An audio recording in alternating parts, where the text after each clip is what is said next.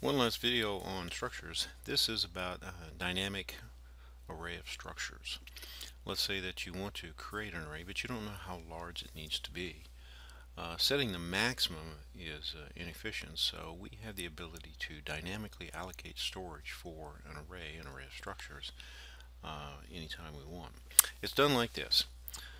I've taken the basic program from teaching you how to do arrays with structures, and I'm going to convert it and do the same thing with a dynamic array. I'm going to declare an integer that's going to tell me how many records I'm going to create. I'm going to create a pointer for an array of structures to our canine structs. That pointer is illustrated by the asterisk right there. Now what I'm going to do is I'm going to ask the user to input the number of records they want to create. So I'm going to say cout.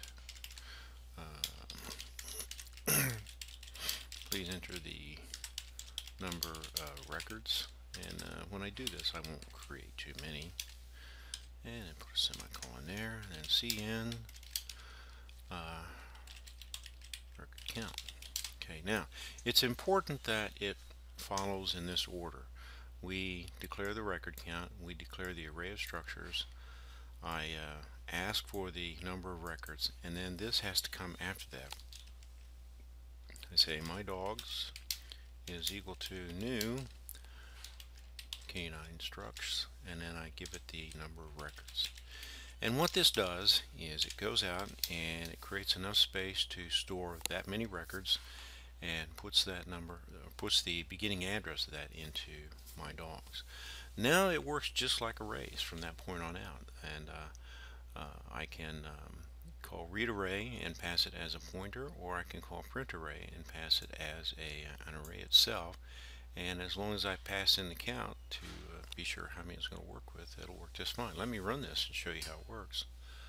Build it. I don't think we've got syntax errors. No, looks pretty good. And I'm going to run it.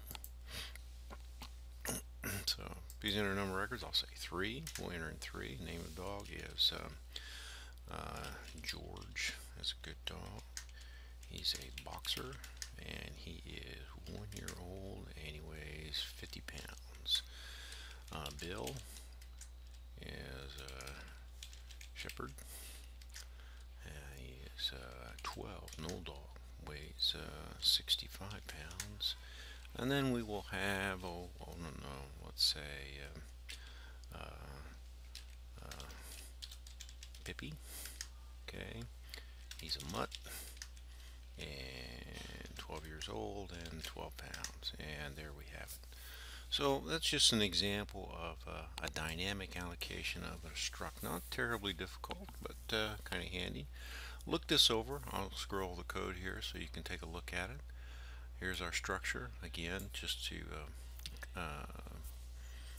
go over some finer points. The structure is always declared up in the global area. Here is our function prototypes. Notice the two different ways of passing a structure, my pointer and one as an array. And then here's our dynamic allocation right here. That's how you allocate the storage for it, and that's how you pass them. Well, hope this helps you out. Enjoyed doing this. Look forward to doing another one. Have a good day.